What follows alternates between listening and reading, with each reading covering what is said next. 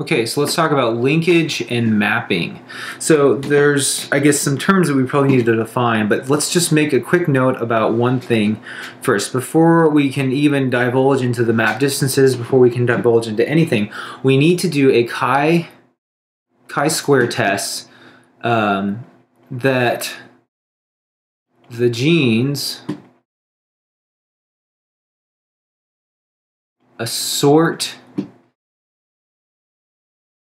independently, because you have to prove that it's not assorting independently before you can prove that it's anything different from that, or to prove that they're linked. So what we do is we assuming that they're not linked. The thing that I thought was interesting is that when you're doing this, so there's two classes that you can get. You can have recombinant and you can have parental. Two classes, right? So your degrees of freedom is 1. N minus 1, N minus 2 is only going to be 1.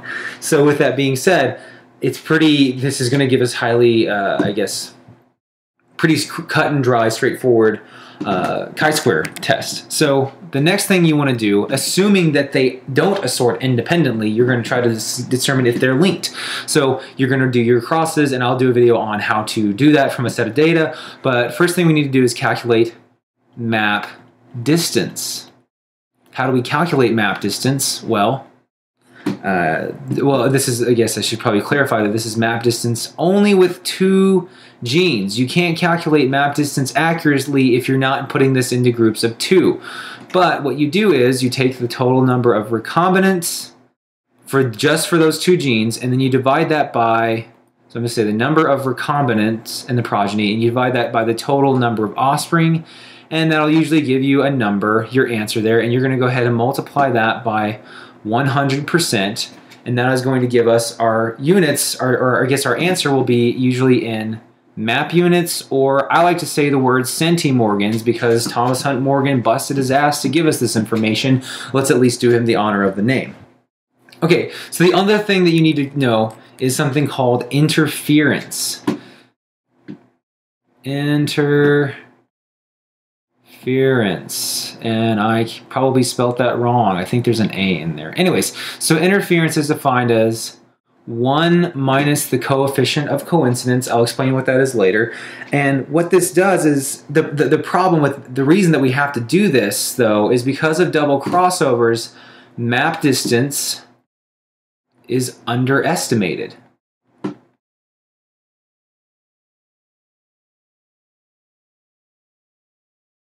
So map distance is underestimated because of these double crossovers. So I'm going to say because of double crossovers.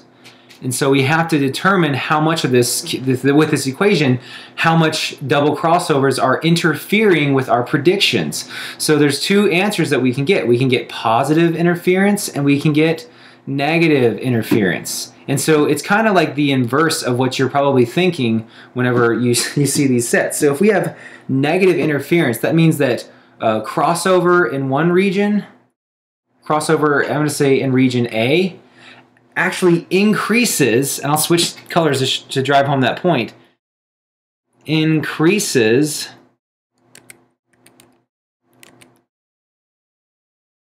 crossover, say in region B. It increases it. So if you get negative interference, and I can't stress this enough, if you do this and you get a negative value for interference, always, always, always double check your answer, because this is really, really rare.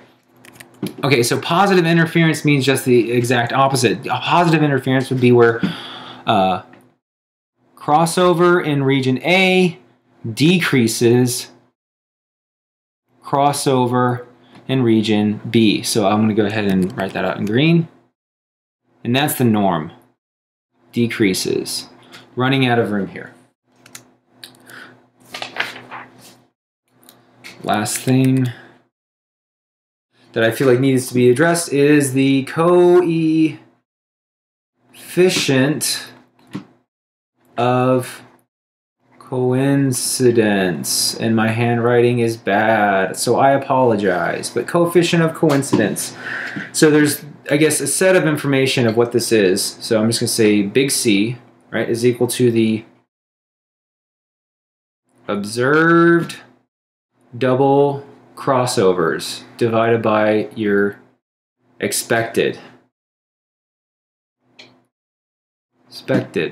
double crossovers. I hope you're not seeing a trend here of everything being divided by the expected, but this is what we use. So remember that in our equation, and I'll just write this up at the top, of interference, before we can figure out what interference is, we need to figure out what the coefficient of coincidence is. So interference is equal to 1 minus C. How do we get C? Well, this is how we get C. So observe, you can get that from your experimental data, but how do we figure out what our expected double crossovers are? So to do this, we do the product rule. Remember, the product rule says that we multiply the two probabilities together, because if we're usually given it in a specific order, does this pertain to order? Yes, this pertains to the order. So you're going to multiply the individual probabilities. So let's just say a hypothetical situation where you have genes A, you have genes B, and you have gene C. And let's say that each of these are, I'll just go ahead and write that there's a map units here, and you're probably going to have map units here. So what you do is you take your genes for green, you take this right here, this map unit here, you divide that by 100 to go ahead and correlate it back there, and you get your answer. You're going to take this one here as well, and you're going to divide those map units by 100, and you're going to get an answer from that. Answer there. So what we do is, I'm just going to write this down here, you take our answer from this, and you're going to multiply that by your answer from that. And when you multiply these two together, this is going to give you the, I'll do blue, this gives us the probability or the likelihood of double crossovers.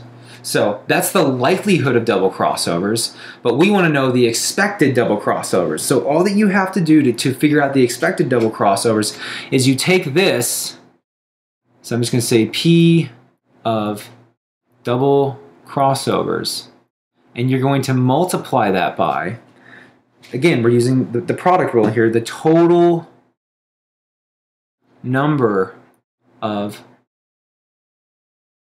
offspring. And so what this gives us, and I'm just going to write this in big arrow here.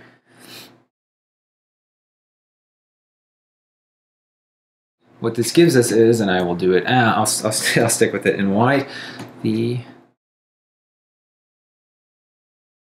expected number of double crossovers, aka what we were looking for at the beginning. That's a big arrow.